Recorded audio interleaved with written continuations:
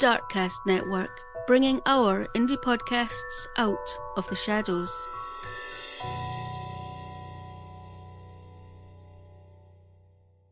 Thursday, the 12th of May 1988, was a day when not only the residents of the city of Aberdeen, but people from all over the country came together to mourn the great loss of 59-year-old gentle Sister Josephine Ogilvie, who a week earlier had been killed in a most violent and brutal way, with some of her injuries so severe that they normally would be found on victims of road traffic accidents. But who would want to so severely attack and kill the kindly Sister Josephine? Now, sadly, as seems to be the case a lot of the time, I wasn't able to find a lot of information about Sister Josephine Ogilvie, the victim, but most of what I did find came from the book Blood and Granite by Norman Adams. Josephine Ogilvie was a primary school teacher, having qualified in 1953. However, Josephine decided to merge her two loves, religion and teaching, and she became Sister Josephine Ogilvie, or Sister Josie, as she was affectionately known. Josephine originated from Edinburgh, and her order was the Society of the Sacred Heart. Around 1985, however, she took up a new appointment and began working out of St Mary's Roman Catholic Cathedral and Pastoral Centre in Huntley Street in Aberdeen as a religious education advisor. Aberdeen is located on the north-east of Scotland, and Sister Josie resided about a 17-minute drive south of Aberdeen in Port Lathan. Despite St Mary's Cathedral being Sister Josie's base, her religious education work took her all over the north-east of Scotland and the Northern Isles. Sister Josie was a wonderful teacher and had a great relationship with children also being particularly fond of the silver-haired, glasses-wearing Sister Josie, who always seemed to have a twinkle in her eye, a smile on her face, and displayed a great sense of humour. Having spent 3 years teaching the love of God and the service of neighbour in the whole community to children of primary age in and around Aberdeen, Sister Josie felt that she had fulfilled her vision and was ready to take her learnings and teachings back to her hometown of Edinburgh, with her due to leave for her new appointment in Edinburgh in the next few weeks. However, until it was time for her to leave, she continued her work, which is what she had been doing on Friday, the 6th of May 1988. She had left her home in Port Lathan about 8:30 a.m. and spent much of the day teaching at the Pastoral Centre, which adjoins St Mary's Roman Catholic Cathedral, before heading to the first-floor office she shared with Father Colin Stewart, where she busied herself with paperwork. About 3 p.m, Father Colin Stewart made his way to the office he shared with Sister Josie. However, upon trying to push the office door open, he found that it was stuck. No, not stuck. It was being held shut by someone on the other side. Father Stewart instantly suspected that a burglar was on the other side of the door, and so he rushed down to raise the alarm, where he bumped into cathedral caretaker Felix Graham and told him what was happening. Before the pair could go back up the stairs to try to get into the office, they happened to see a man making his way hurriedly down the fire escape that led from the shared office, before jumping over a wall and disappearing. Father Stewart and Mr. Graham were alarmed at what they saw, as the man they had seen coming down the fire escape was not wearing a top, and his face and chest were covered with blood. In a panic now, the two men ran back up the stairs, made their way to the shared office door, and pushed it open. Mark Reynolds was brought up by his devout Catholic parents, Arthur and Stella, in a rough area of Liverpool, which is in the northwest of England. While as a young boy, Mark Reynolds had been a choir boy, according to the Blood and Granite book, as a juvenile, he had appeared in court for offences of dishonesty. And while still living in England, Mark Reynolds' parents had signed documentation that had him admitted to hospital for treatment of drug abuse. In 1978, when a job opportunity came up for Mark's father to work on the oil rigs off Aberdeen, Mark's parents jumped at the chance, in the hope it would be a new start for their son and put him back on the right path. Upon moving to Aberdeen, Mark's mother, Stella, became a regular at St Mary's Roman Catholic Cathedral and became known to the nuns who worked there. One such nun being Sister Mary MacDonald, who also worked as a social worker for St Mary's Cathedral and who had been happy to speak with Mark Reynolds when his mum told her of the struggles he was having with drink and drugs. However, before long, Mark's mother's worst fears were becoming a reality, as Mark had, according to the Courier and Advertiser on the 23rd of August 1988, began to drift into a life of crime and drugs and would practice satanic rites. He also had become obsessed with ninjutsu, which is an outlawed Japanese martial art, and he owned the ritualistic black uniform, red headband, flails, and butterfly knives, which according to the Blood and Granite book, were associated with the ninja warriors of feudal Japan. He also liked to watch disturbing videos which featured the ninja warriors' dubious exploits. Mark was eventually asked to leave the family home, and he went on to stay in squats and guest houses, preferring to sleep in the darkest places he could find, such as in cupboards. He was known to wear a crucifix upside down and would tell people that he was the Antichrist and that he hated religion and religious people. By 1988, Mark Reynolds had perfected his outfit, taking to wearing, according to the Courier and Advertiser and Daily Mirror in 1988, a ninja headband, combat trousers and army boots, or all black leather outfits, sported bizarre hairstyles, and would carry a ghetto blaster around with him. On Friday the 6th of May, Mark Reynolds had spent most of the day drinking in 3 bars around Aberdeen, with a witness later saying that Mark had appeared to be high on something, before he then made his way to St Mary's Cathedral and bumped into 68-year-old caretaker Felix Graham shortly after 2 p.m. Felix asked the strange man what he wanted, who, according to the Blood and Granite book, was wearing a silver stud in his left nostril, an earring in his left ear, and his hair at that time was cropped to his skull. Felix noted when the stranger replied that he was looking for a small nun that he spoke with a Liverpool accent. Felix thought that it was Sister Mary MacDonald who this man was looking for, who was also a social worker and who had worked with Mark previously. However, Sister Mary was not at the cathedral at that point, and Felix told the man this repeatedly, telling him also that he couldn't wait at the cathedral for her. But Mark Reynolds insisted he would wait for her, and took a seat outside Sister Josephine's office. Felix was not happy with this manic man, who was clearly under the influence of drink and possibly drugs, hanging around, but he refused to move even when ordered to by Felix, who in actual fact had been an ex-amateur boxer in his day, so he could potentially handle himself.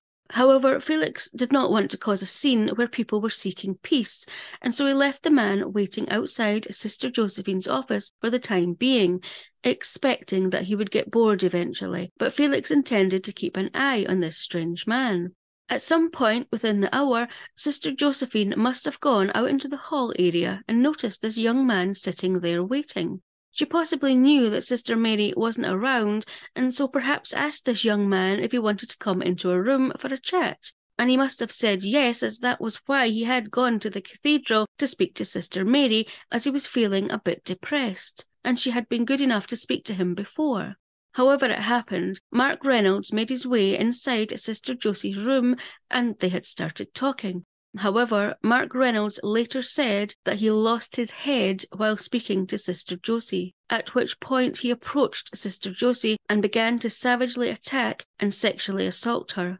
Mark Reynolds was then disturbed by Father Stewart trying to get in the room, and so when Father Stewart moved away from the door, Mark Reynolds took his chance and grabbed his top, not having time to put it on, jumped out of the window in the office, hurried down the fire escape, and jumped over the high wall before running back to the guest house he was staying at in D Street, which was a 4-minute walk away. When Father Stewart and Felix Graham opened the door of Sister Josie's shared office, they were shocked by the sight that met them.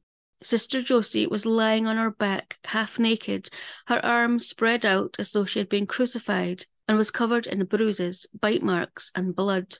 She had been so badly and severely attacked that she was unrecognisable.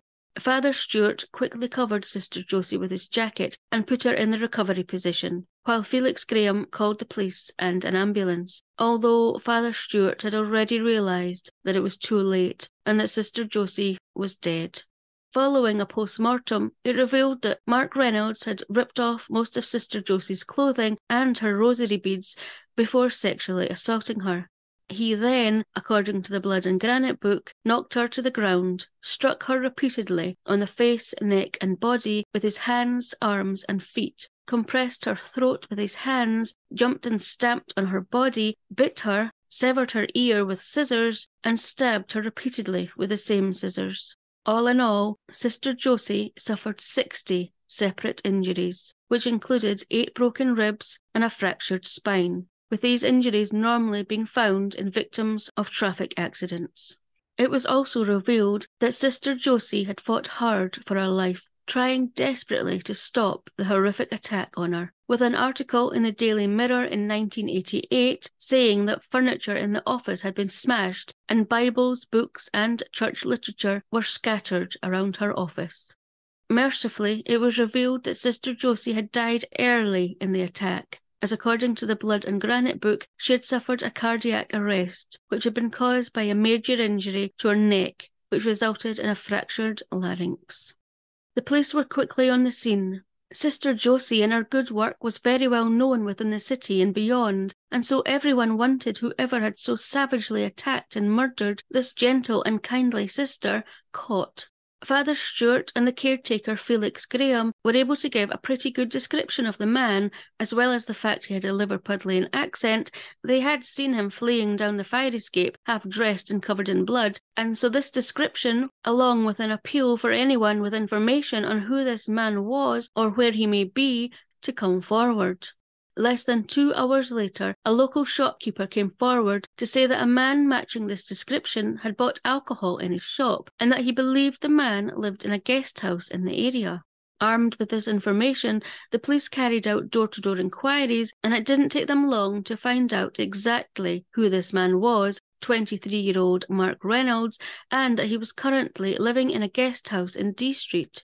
Believing they were dealing with a very dangerous man, the police quickly moved into the property and found Mark Reynolds, not on the attack and dangerous though, but according to the Daily Record on the 1st of July 2012, sitting quite calmly in his underwear, eating a leftover curry, with blood still splattered on his chest and face, scratches that had been inflicted by Sister Josephine on his face, and with his clothes already in the washing machine being cleaned.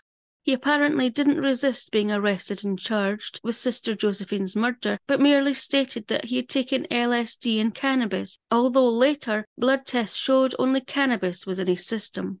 According to the Blood and Granite book, he also said that he had done a terrible thing, but that he didn't want to talk about it. Although this changed 3 days later while he was being held at the local prison, when he had apparently said to a prison warden, "I wakened this morning and realised I was a killer, that I had strangled someone." It had taken the police 3 hours from being called out to arresting Sister Josephine's murderer, but the news that Sister Josephine had been murdered had spread much faster than that, and the residents of Aberdeen, regardless of religion, were shocked, outraged and extremely saddened by Sister Josephine's atrocious murder. But in the hours and days after Sister Josephine's murder, the then Bishop of Aberdeen appealed and preached for calm, peace and forgiveness. While Mark Reynolds appeared in court and was officially accused and charged with murdering Sister Josephine before being remanded in custody for the murder trial, Sister Josephine's funeral took place at St Mary's Cathedral on Thursday, the 12th of May 1988. Mourners came from all over the country to pay their respects and show love for Sister Josephine Ogilvie. According to an article in the Evening Express on the 12th of May 1988, at least 1,000 people were there for Sister Josie's funeral, with the cathedral being almost overflowing with old and young people from all walks of life, and children who had been allowed to leave school early, with one wee boy being seen crying his eyes out as he walked into the cathedral with his mum. Everyone had united in their affection for the kind Sister Josie, who meant so much to so many. Sister Josephine was buried by Father Colin Stewart in Aberdeen's Allenvale Cemetery, not in her hometown of Edinburgh, as according to Sister Kilroy, who was one of Sister Josie's sisters in her religious congregation, "We are buried where we die, among our people with whom we have worked." the message of forgiveness and peace that was being preached as much as possible following the awful murder of Sister Josie seemed to have gotten through. But to further promote this, after the funeral, Mark Reynolds' mother, Stella, who was deeply religious and had been attending St Mary's since her move to Aberdeen, was presented with Sister Josie's rosary beads, with it being said that it was what Sister Josie would have wanted. Despite the united front and the message of forgiveness having been accepted by not only members of St Mary's congregation, of not only Aberdeen residents but those across Scotland, following Sister Josie's funeral, all eyes then turned to the murder trial, which took place at the High Court in Aberdeen in August 1988, and everyone, young and old, again united. At the trial, the main outcome to be determined was whether Mark Reynolds was sane and to be charged with murder, or whether he had diminished responsibility at the time of the murder and therefore be charged with culpable homicide. 2 psychiatrists who had examined Mark Reynolds gave evidence at the trial, with one, Dr. Raymond Antibee, saying, according to the Courier and Advertiser, that Mark Reynolds held bizarre beliefs and could not distinguish between right and wrong, going on to say, according to the Blood and Granite book, that the killing of Sister Josie had been as a result of a sudden impulse occurring in a mind in chaos. The other psychiatrist, Dr. John Baird, who was from Carstairs State Hospital, explained that Mark Reynolds had been diagnosed with schizophrenia in 1982 and had been prescribed medication for this. However, he wouldn't always take this. Mark Reynolds had also apparently told Dr. Antibee that he would regularly take LSD, smoke cannabis and drink heavily, and apparently the night before the murder he had not gone to sleep, but instead stayed up all night watching sadistic videos, smoking cannabis and taking painkillers, before then spending the following day drinking to excess in pubs, with it being stated in the Daily Mirror on the 23rd of August 1988 that it was believed he had been acting out a violent fantasy the afternoon he had brutally attacked and murdered Sister Josephine, and that drugs might have contributed to his condition, but also could have been masking his mental illness.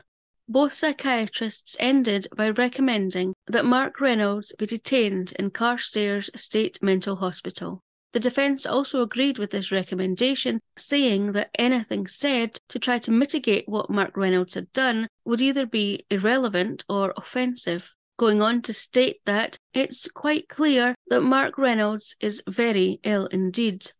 Subsequently, the charge of murder was reduced to culpable homicide of Sister Josephine Ogilvie, as it was deemed that Mark Reynolds had diminished responsibility at the time of the murder, to which Mark Reynolds pleaded guilty. He also admitted 2 serious sexual offences before being sent to Carstairs State Mental Hospital without limit of time. Mark Reynolds had sat emotionless throughout the trial, and upon being told he would be sent to Carstairs State Mental Hospital without limit of time. While nobody would blame Arthur and Stella Reynolds for disowning their son after what he had done, the couple refused to do this and visited him during him being held in remand. Following the court case, Mrs. Reynolds continued to go to St Mary's, where she would pray for her son and his victim, and she received nothing but compassion from the congregation.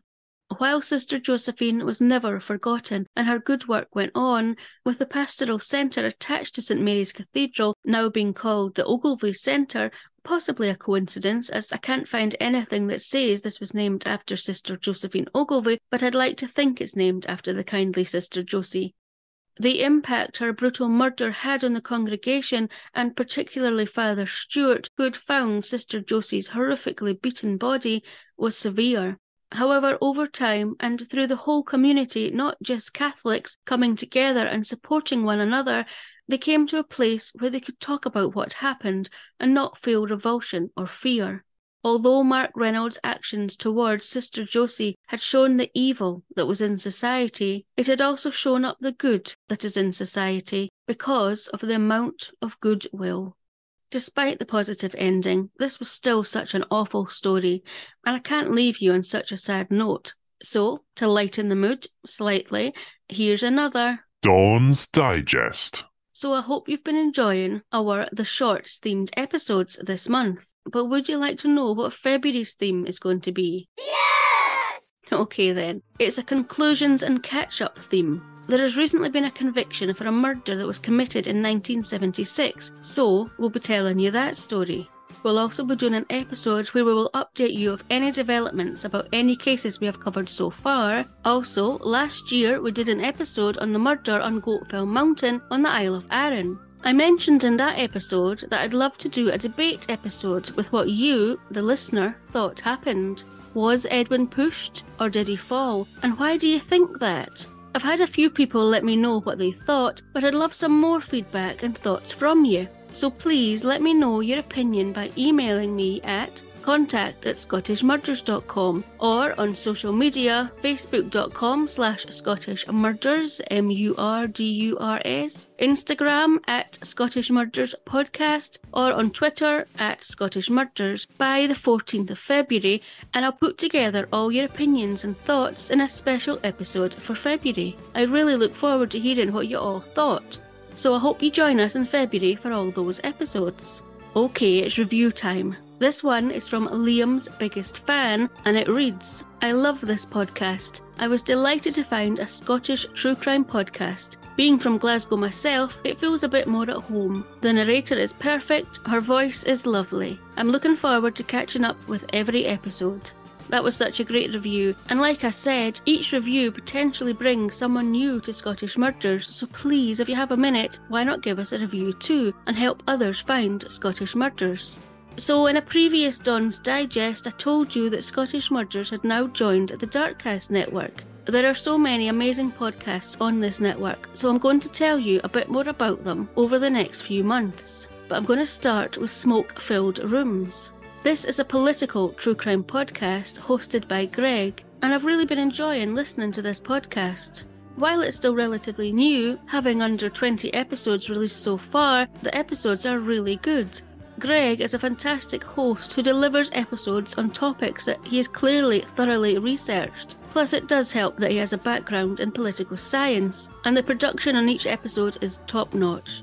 I especially enjoyed the 5-parter called Murdering Marilyn Monroe, the Kennedy Conspiracy Theory, and I'm looking forward to listening to the 7 parts of the Nuremberg trials. You can find Smoke-Filled Rooms wherever you listen to your podcasts, and if political true crime conspiracies interest you, then you will love this podcast. But don't take my word for it, here's Greg himself to tell you more. Hello everyone, my name is Gregory Zink, and I'd like to welcome you to my political true crime podcast called Smoke-Filled Rooms. With my background in political science, I present deep dive storytelling shows that focus on history's most infamous governments, leaders, parties, policies, and discontents.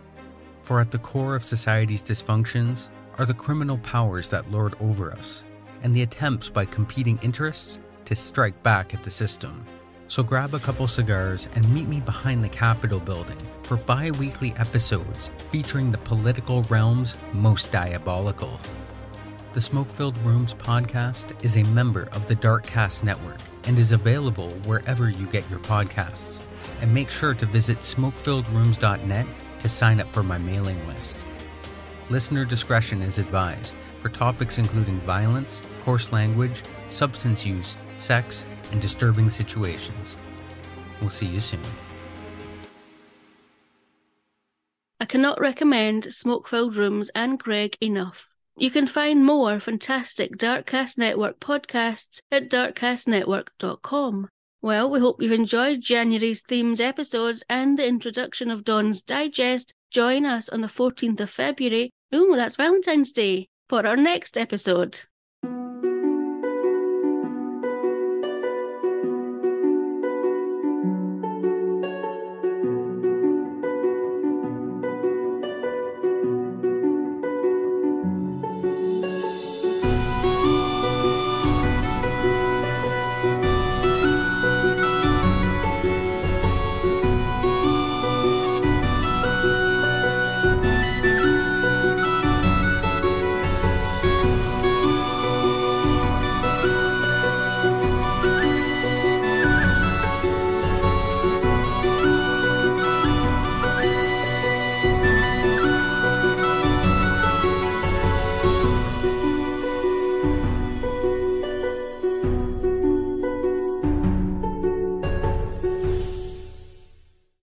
Scottish Murders is a production of Clurin Ton.